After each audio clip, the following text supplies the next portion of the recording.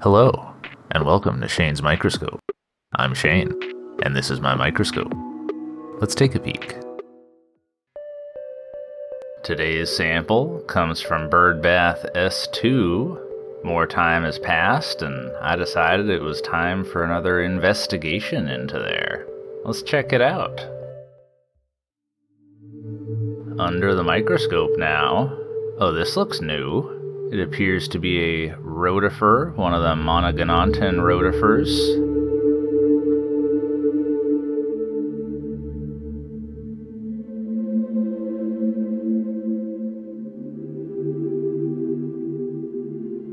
Oh, looks like there's a bunch of them in here.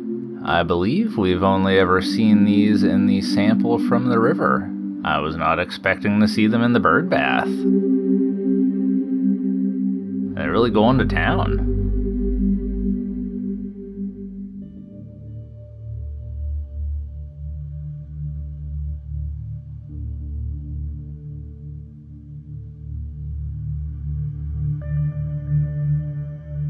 We've got a couple kinds of hypotrich here. There's one of the genus Euplates, which we've seen before.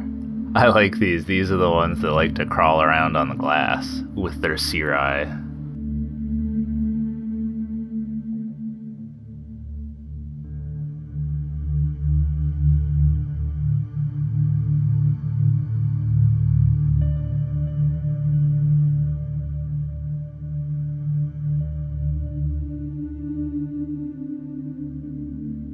We can see we still have plenty of Tetradesmus in here.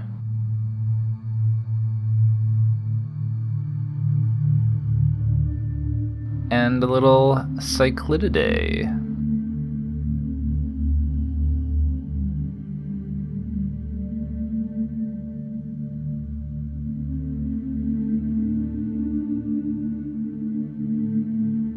Oh, look at this. It's a scale from a moth or a butterfly.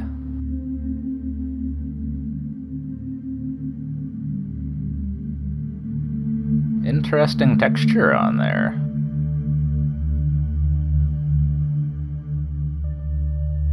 Yeah, that looks really neat.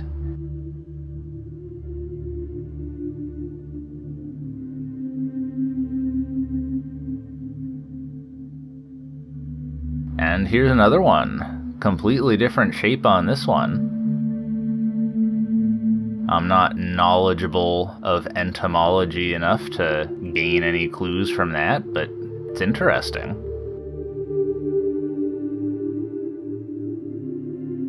And I see some cysts here, but no opercularia.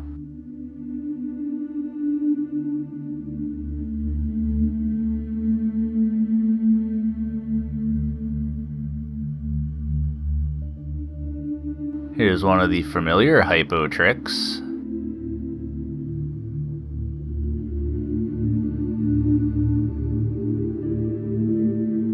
And over near it, we've got a couple of rotifers. I believe the one on the right might be a male of the one on the left. And I believe these to be of the genus Cephalodella, which, like I said, we've seen before in the sample from the river tributary.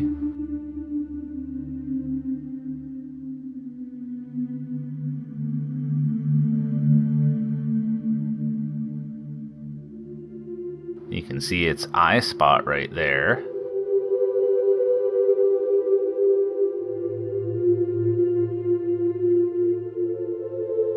And these are voracious eaters. I saw them eating everything they could get their mouth parts on. That was some algae. Here's another piece of algae.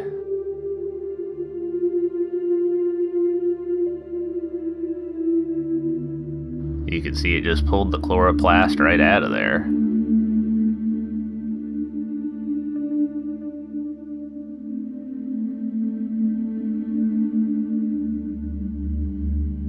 And here was one eating on a bedelloid rotifer. I believe this is a resting cyst, and you can see the mouth parts inside of it. Crazy, and a little bit disturbing. But, you know, that's how life is.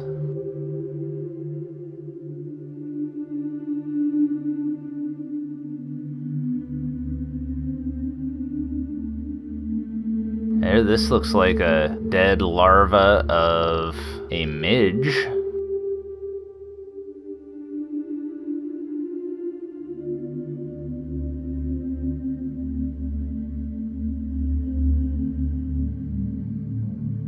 And wouldn't you know it, these little rotifers were eating that too. I wonder if they're the reason we're not seeing any of the paratrix in here anymore. If they decided to just go into their cysts and wait for these things to leave. Well, not seeing my favorite things in here, my disappointment is immeasurable, and my day is ruined. Now, a bright spot, I saw this Euplates here, and it looked like it was starting to divide, so I kept watching it.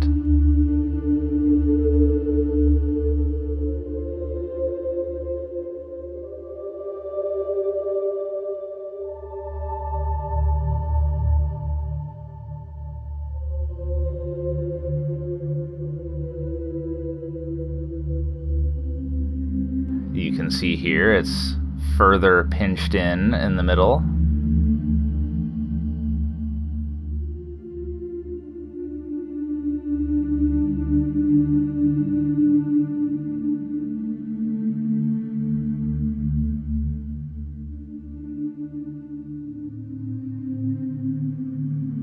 At this point, the two cells are barely connected.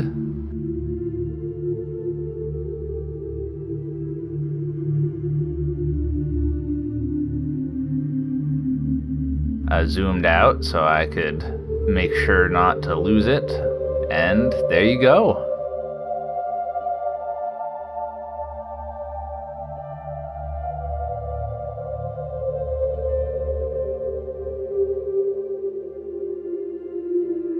Alright, well, this is an interesting experiment, and we'll continue to see what happens in here.